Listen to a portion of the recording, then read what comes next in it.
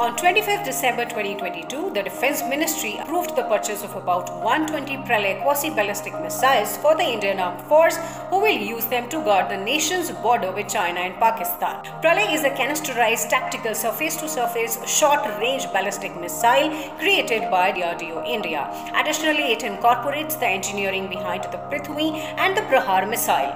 PRALAY is a new generation missile with a range of 150 to 500 kilometers, can be launched from a mobile launcher and has the most updated navigation system and integrated avionics. It has an ability to carry a conventional warhead weighing between 350 to 700 kilograms, and most importantly, it can beat interceptor missiles. PRALAY is associated to the Chinese Dongfeng 12 and Russian Iskander, which is deployed in the present conflict of Russia and Ukraine. Do you know that in which year the PRALAY missile project was approved? If yes, then write in the comment section.